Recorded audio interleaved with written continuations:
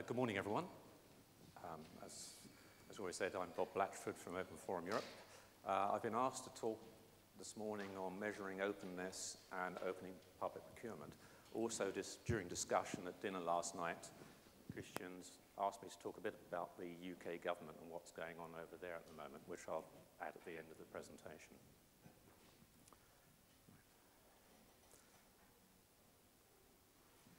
Well, first of all, as you realize, I'm English. I do have a tendency to talk too quickly. So if any time I'm talking too quickly, just put your hand up and I'll slow down.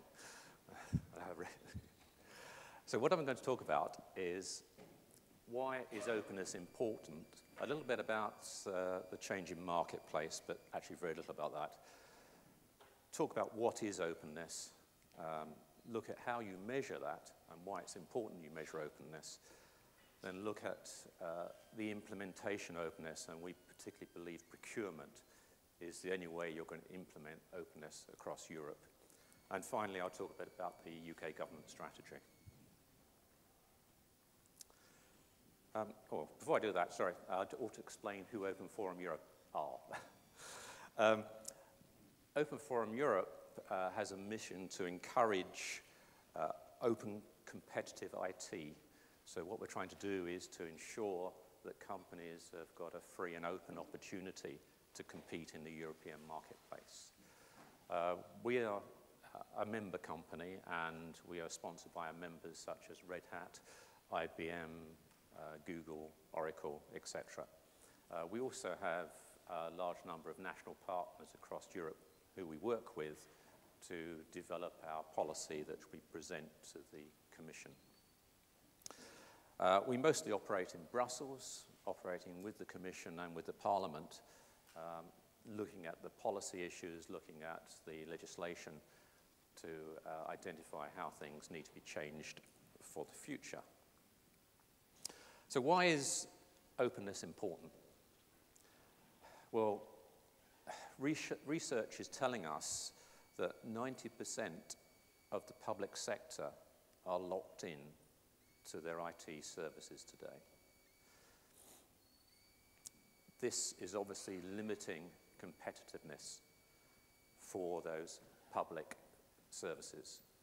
I would add the figures that I will quote today are from research that we've carried out across the European community. So there are obviously differences in different countries, but overall we're looking at a very uncompetitive situation.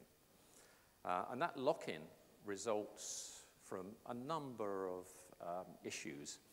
You know, there's the simple lock-in because you've got a single supplier, a single vendor situation. The lock-in can be because of proprietary standards that have been implemented. So you've not got the opportunity to swap products. And lock-in can occur through the use of traditional procurement mechanisms. Like you're just doing the same old thing, repeating what you did before. I'm not going to talk about products because everyone puts a slide up about all the masses of open source products around today.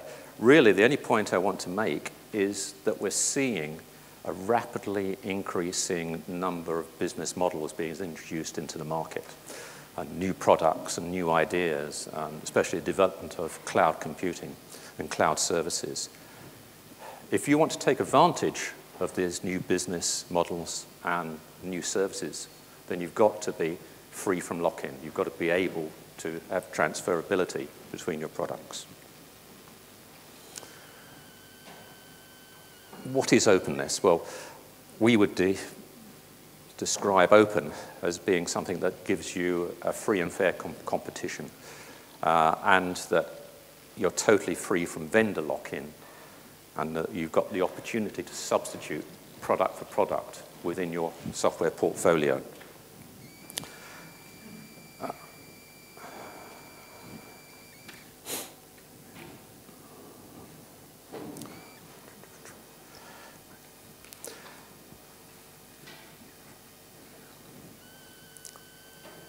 One of the important things that we are seeing is that people don't understand how they're locked in. So one of the important components that we've been looking at is how you measure openness. so that people can judge the situation within their own IT shop. And typically, lock-ins occur in things like the use of undocumented protocols, dependence on quite often on undocumented data formats within software that you've got implemented in your shop. And quite often, you find a reliance on extensions beyond the standard. Outside of international standards, a number of suppliers will provide you with extensions to enable you to do new and better things. But since they don't comply with the standards, you're immediately outside and locked out of any other future changes.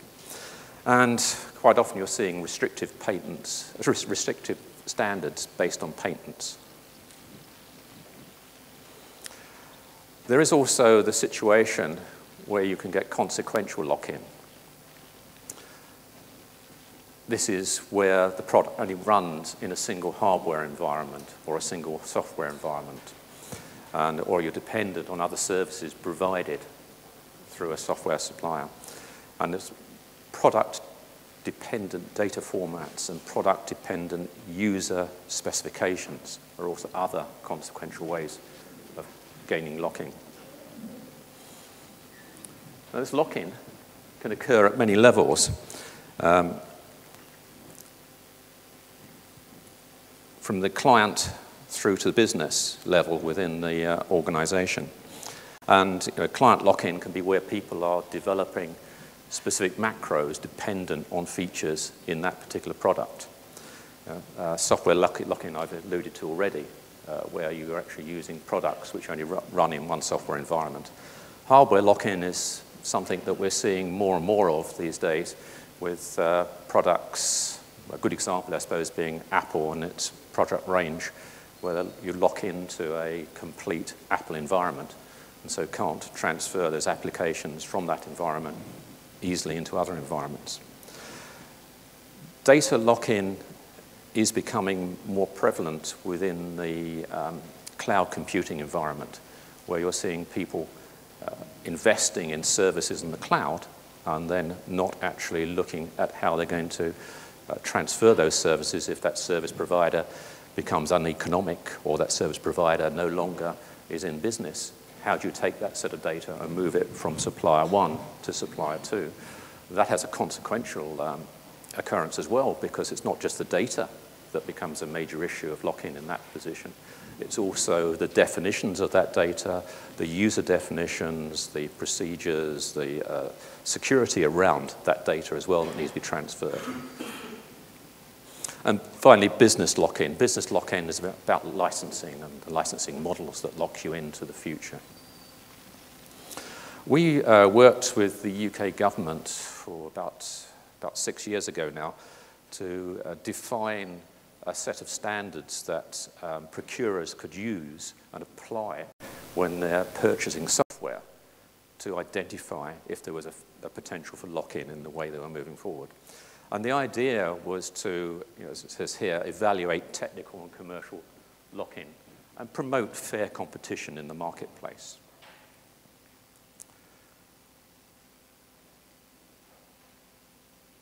So what we tried to do with the program was to actually ensure that procurement decisions taken are taken from an open standards point of view, and that managers know how and what risks they're taking when they actually make those decisions.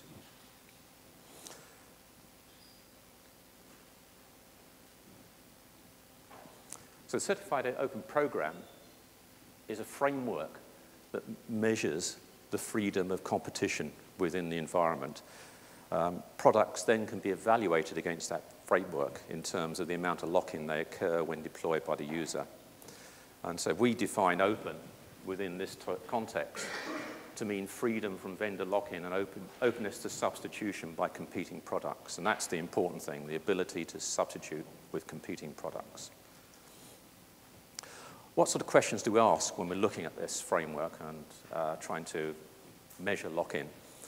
Well, I'll give 3 examples of the sort of questions that are asked within this framework. One, does the product enable the user to substitute devices? And today, actually, if you look at a lot of software products, there's very few that do allow you to do that. The very good example today is web standards, which do allow proper substitution of product and devices. Does the product offer its full user functionality while conforming only to the open standard with no restrictions or extensions? User functionality is very important to users today, and it's very easy for people to be sucked in to additional functionality that's provided outside of an open standards environment. So it's very important that this question is examined properly when you're looking at user software for the future. And I alluded to earlier about the business lock-in. Are there any licensing contracts, agreements that would limit the use of substitutability?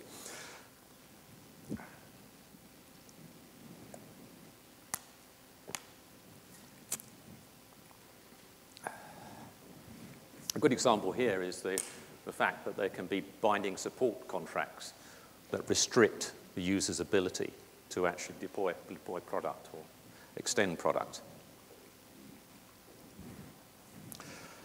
I'm not going to cover open source today because we don't actually promote open source. The reason I put it here. We promote open standards, we promote interoperability. Because we find that a far better agenda to promote to government and business. They understand the issues around open standards. They understand the issues around interoperability. Governments and businesses don't normally understand the issues around open source. But by promoting an open standards and an open interoperability agenda, people move to the obvious conclusion that open source is what's required to deliver that agenda. What do we mean by open standards? We mean that formats that are subject to full public assessment, that there's no dependencies on proprietary formats, that it's free from legal limits, and it's independent of a single vendor and available to all. To us that's very important, that definition of open standards, because that's what we take forward in our proposals to government. But what we're seeing a lot of now within the public sector is the demand by the public for more open data. Open data is really the public's ability to get access to its own data in a free and fair format, of not being forced into any particular proprietary software or hardware to have access to that data.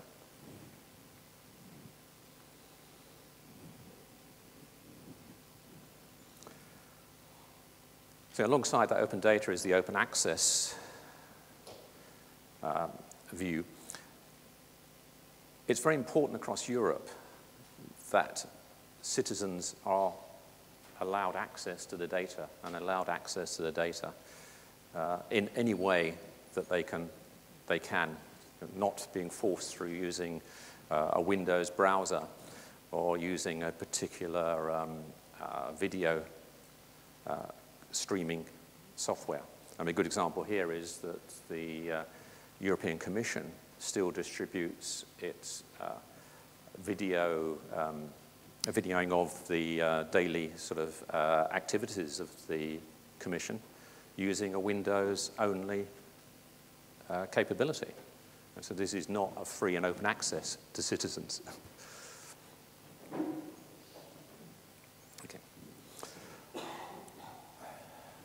We believe that to implement open source, open standards, it's important that it becomes part of the procurement process within an organization, a public organization or a business organization.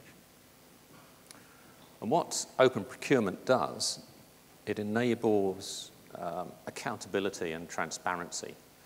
And without accountability and transparency, then you lose the plot with implementation of open standards and open source. It's too easy for the purchaser to actually tender for products which are closed, proprietary. So without that transparency, minimizes competition.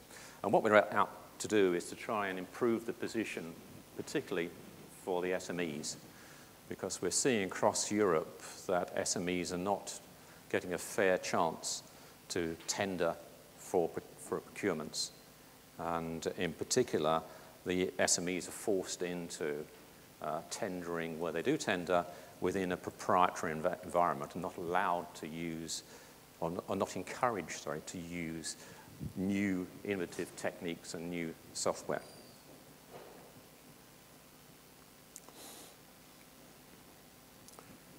We have been looking at public procurement in the EU. The important issue about ICT public procurement is that the EU market accounts for about 19.5% of gross domestic product. So that's an immense amount of money being spent across the EU on ICT purchasing.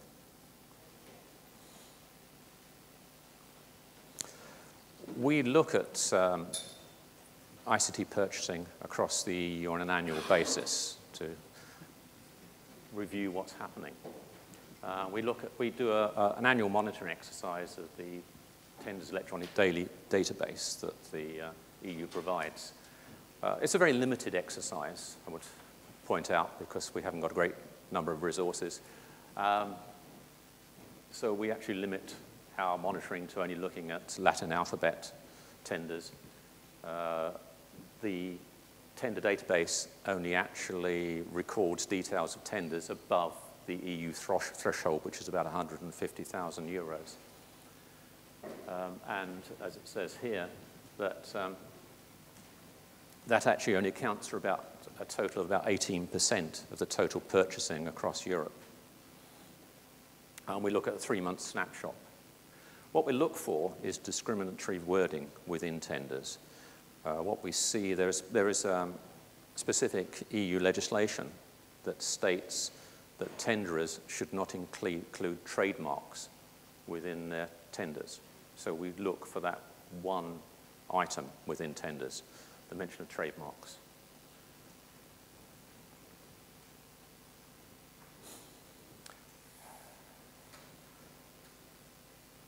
What we're looking at is there's about a 400 billion euro value of tenders within that published. And what we've seen, this is a good example of the range of use of, sorry, I was going to say, drop into using the word Microsoft, I didn't mean to. the range of trademarks used within tenders across Europe. And you can see here that there is one proprietary software provider that actually is quoted more often in tenders than any other.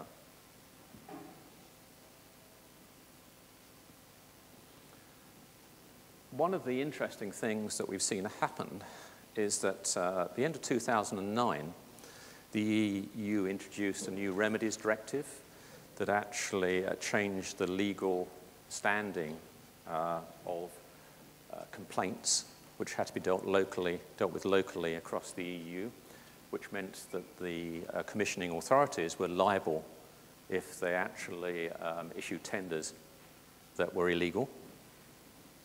So when we looked at the situation in 2008, then over 80% were tendered on an open basis. Now, according to EU regulations, the majority of tenders should be open and not through any special negotiated procedures. What we've seen in the last 2 years is the reduction of open procedures for tenders and an increase in special procedures.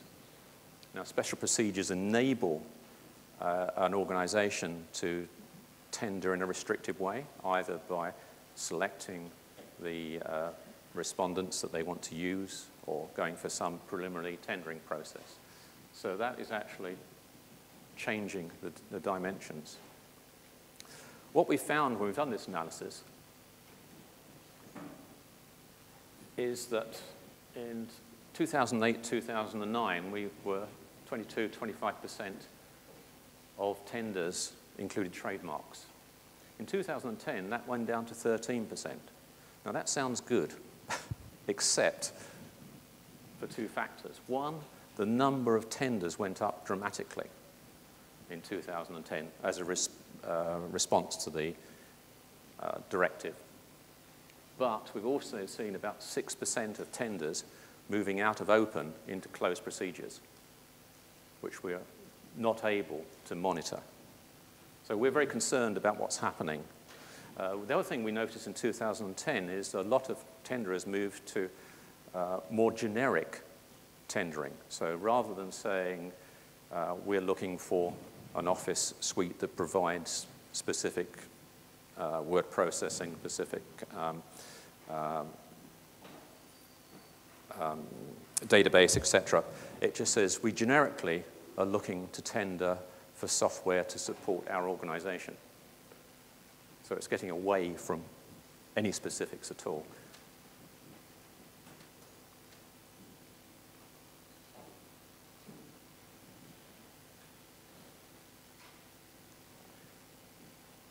We're putting some recommendations together for the EU, but these conclusions probably will do for today's presentation. That we believe that if we went down a bit deeper within the tendering process, that we would find a lot more discrimination and discriminatory techniques. We believe that public procurement directives, the changes to public procurement directives, indicate that they actually do work. The change in directives have actually had an immediate effect on the process, although whether that's, in some cases that's good, in some cases it's bad. Such practices are not only against the principles of competition, but also an obstacle to SMEs willing to compete in the market. And again, one of the things that we are constantly trying to improve is the position of SMEs.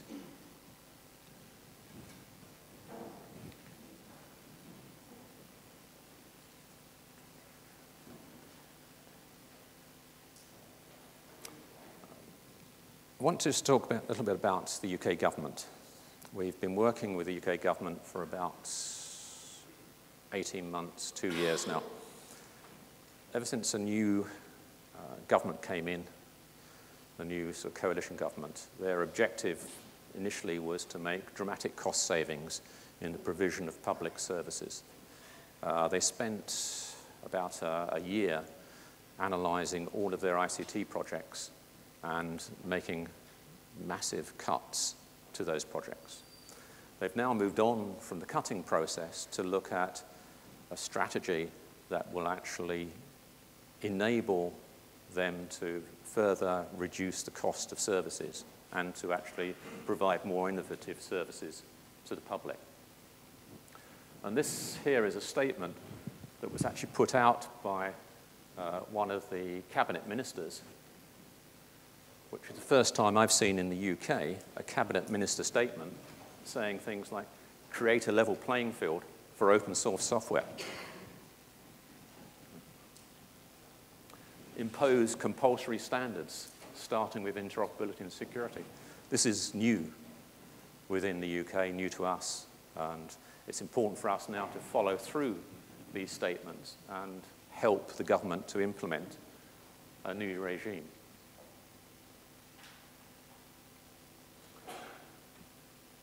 Implementing open source strategy is not a simple job. In the UK, there is a group of 12 major suppliers that provide most of these services to UK government. So it's quite a monopoly situation. The government want to change that. So the government set up three groups to try and take these issues forward. The system integrators are basically these 12 big suppliers. There's a forum that's been established with the system integrators to examine why they believe they can't implement open source and to advise them. I was going to say gently, but actually not so gently. I was at a meeting of the Cabinet Office recently, and the CIO of the Cabinet Office stood up at the System Integrators meeting and said, I will expect you all to provide an open source solution to any tender, as well as a proprietary solution. So it's beholden on you all to provide open source alternatives that we can choose. There's an internal Cabinet Office open source implementation group, which is basically made up of the CIOs of all of the internal departments within government. Both of these groups said, basically, we don't know enough about open source. We've got to have a way of actually being able to answer questions very quickly and to be advised on how to solve problems. So we've been working, pulling together an advisory panel of within the UK, open source, open standards, open licensing specialists who can give quick advice to the implementers within these groups.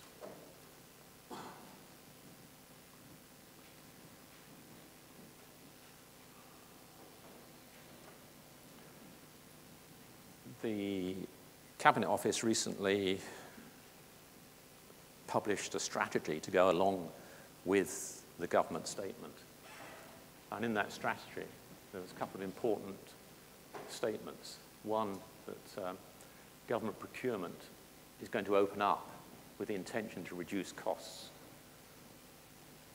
And a commitment to transparency. And that commitment to transparency is very important when we're actually judging how well they're doing in the future.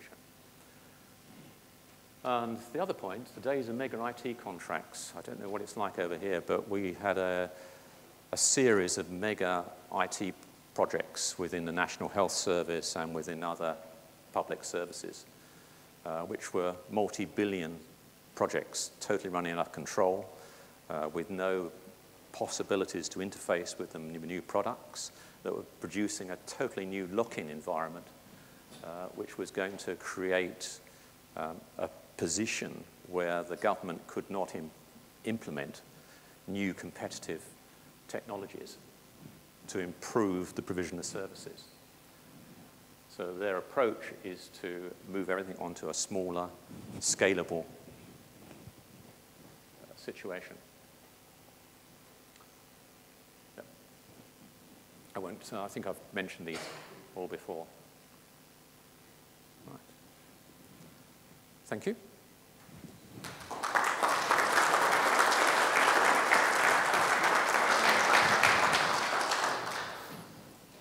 Are there any questions?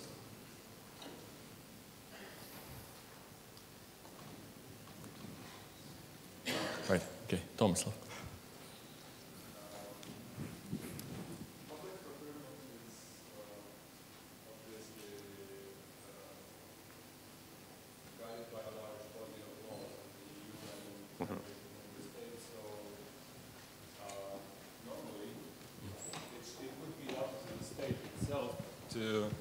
To take care that public procurement indeed follows the law rather than Open Forum Europe.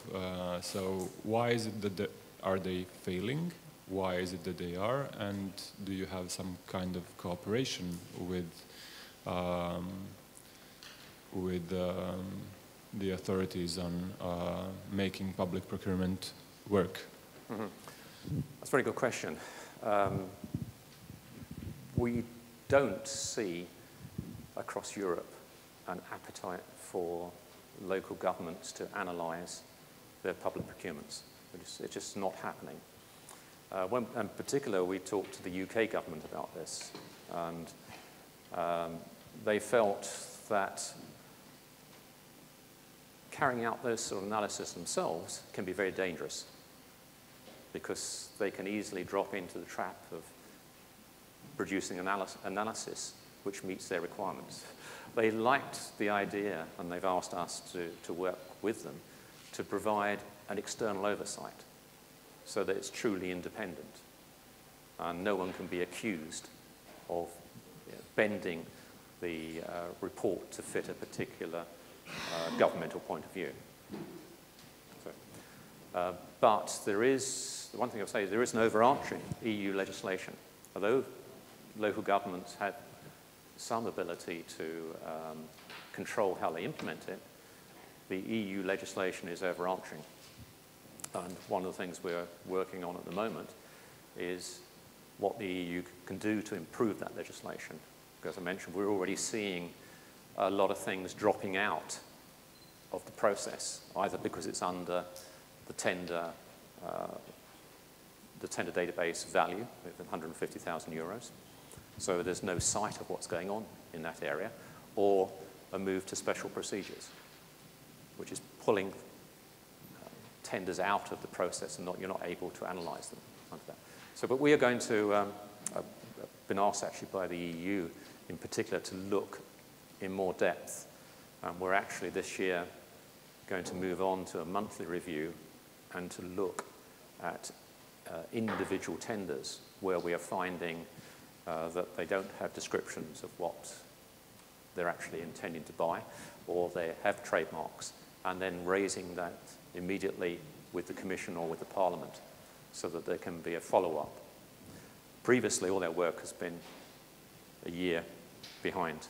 So today we analysed 2010. By then, it's too late. So now we're going to do it a month by month so that it's always up to date.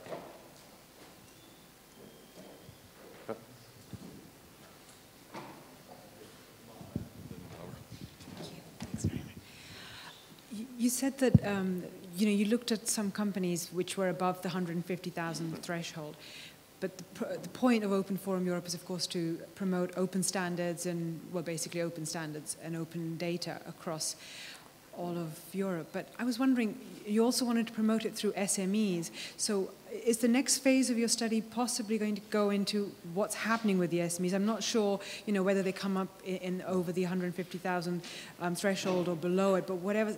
There's got to be more insight about them as well and what's working. So, very much so, because you also see a tendency to localization. So a local organization can be preferred against another organization from a different country. So we're going to look at those sort of issues. How are SMEs affected by the process, and how can that be improved? Yeah, is there a list of compulsory standards or guidelines what the tenders should include? I think the tenders should include specification of open standards, definitely. And I think the tenders should include, as you say, guidelines on how, sorry, let's explain this. It's important that the tenders are specific and they have they're functional specifications as well as the standard specifications. We don't see that. You see generic descriptions of function. So one of the fallouts of that is you get over-specification. So for instance, an example being recent purchases in the UK of office software, generically, where if it had been specified at a specific functional level, where the software was basically for use, clerical use, and the users were only ever going to use a bit of word processing, a very little bit of spreadsheets, and a bit of PowerPoint type stuff. PowerPoint, shouldn't say that. Presentation. That could easily have been fulfilled by using a number of different software products. But because it was specified as Microsoft Office requirement, it couldn't be responded to because there was no detailed functional specification. Another questions?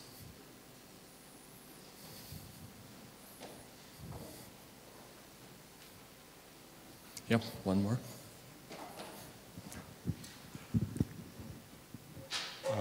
Have you had any success stories you'd like to point out, instances of procurements where they've decisions were overturned and tenders were well republished. And if you have, what are the contributing positive, well, the factors that allow you to get good results? Mm-hmm. I think the simple answer is no, but actually Jan might want to make a comment about that a little later. I think you have to remember that the Remedies Directive that enabled legal challenge only came in at the very end of 2009. So we're only just beginning to see the effect of that. There are a number of organizations that I've talked to where they feel that they've lost out, have been fearful in the past of going through a process of complaining because they fear they may be discriminated against. The EU would like to see examples. They are asking us to do some work in looking at examples and bringing that to their attention. Another reason why we're going to look at current rather than year-old tenders. But no good examples that I can quote. But so Jan might better quote a bad example. One more, perhaps, or if there are no more questions, again, applause for Mr. Blatchford.